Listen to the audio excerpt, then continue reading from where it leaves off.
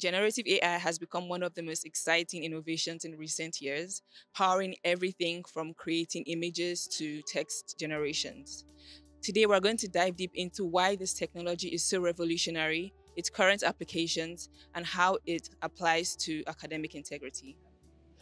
What is generative AI or Gen AI? Generative AI or Gen AI is a type of artificial intelligence that uses generative models to create new content such as images, music, text, or other types of media. The main idea is to generate new content that would be indistinguishable from what a human might produce.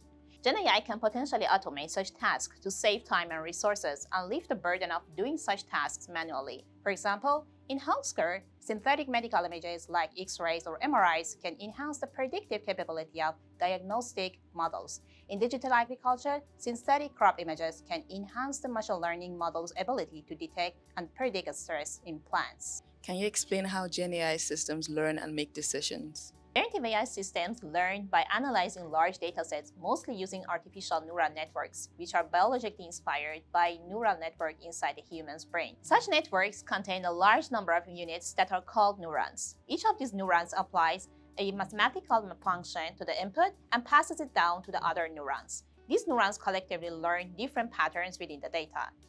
Where can Gen AI systems be found? Generative AI is becoming increasingly common in our everyday lives, powering a variety of applications. Grammarly has been helping people improve their writing by checking grammar, wording, and suggesting corrections. Conversational AI models like ChatGPT have expanded the possibilities, such as drafting emails, writing stories, and even generating code. In creative fields, tools like DALL-E and Stable Diffusion can create images from simple text descriptions, while companies like AIVA use Gen AI to compose music. However, the increasing use of Gen AI in scientific paper generation has raised concerns about the authenticity and the impact of AI-generated content. How does it choose what to present? Gen AI models work by recognizing patterns that they were trained on. It predicts the next piece of information, which can be the next word or character in a sentence, or the next few pixels in an image, based on what it has learned before. Specifically, each of these models consider different possibilities and then picks one while favoring the more probable ones.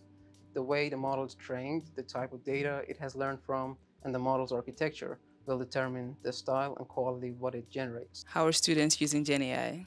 Some educators worry that many students use Gen AI to gain an unfair advantage in their academic careers.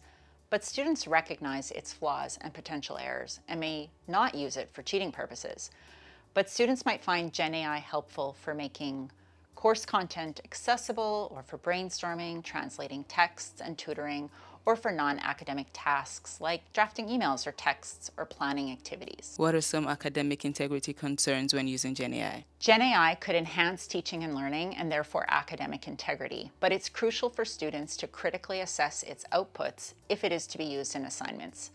Students should also disclose their use of Gen AI in academic work. So students can follow documentation guidelines like APA, which usually use an acknowledgement section for this purpose.